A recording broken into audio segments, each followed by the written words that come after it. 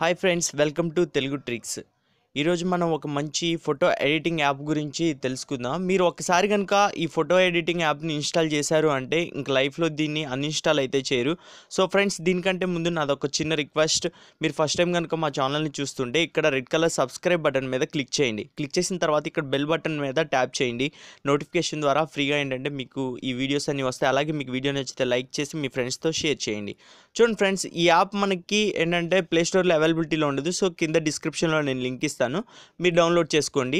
ఈ యాప్ను మనం ఇన్స్టాల్ చేసిన తర్వాత ఓపెన్ చేస్తే ఇలా ఉంటుంది. పైన మీకు ఇక్కడ సింబల్ కనిపిస్తుంది కదా, దీని మీద క్లిక్ చేయండి. ఇక్కడ గ్యాలరీ కనిపిస్తుంది కదా, ఈ గ్యాలరీ మీద క్లిక్ చేయండి.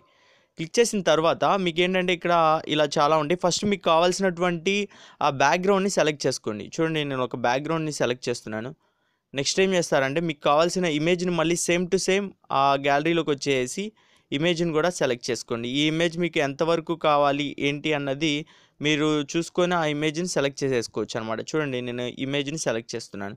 చేసిన తర్వాత మీకు ఇక్కడ ఇలా వస్తుంది. ఇక్కడ చూడండి, ట్రాన్స్ఫార్మ్ అని ఉంది కదా, దీని మీద క్లిక్ చేయండి. క్లిక్ చేసిన తర్వాత ఇమేజ్ని మీరు సైజ్ కావాలంటే పెంచుకోవచ్చు అనమాట. ఓకేనా?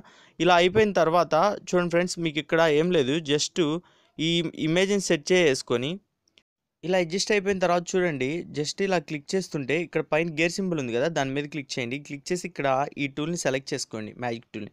సెలెక్ట్ చేసుకున్న తర్వాత చూడండి, మీకు ఏదంటే కావాలో దాన్ని జస్ట్ ఇలా అంటుంటే చాలన్నమాట, ఇదంతా సెలెక్ట్ అయిపోతుంది. ఓకేనా?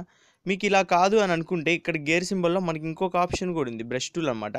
జస్ట్ ఏం లేదు, మీకు ఎంతవరకు ఎరేస్ చేయాలనుకుంటున్నారో అంతవరకు ఎరేస్ చేసేయచ్చు మనం.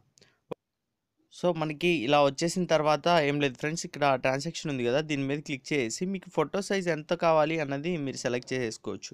ఓకేనా? దీన్ని ఏమన్నా మార్చాలి అనుకుంటే మార్పులు కూడా మీరు చేయొచ్చు.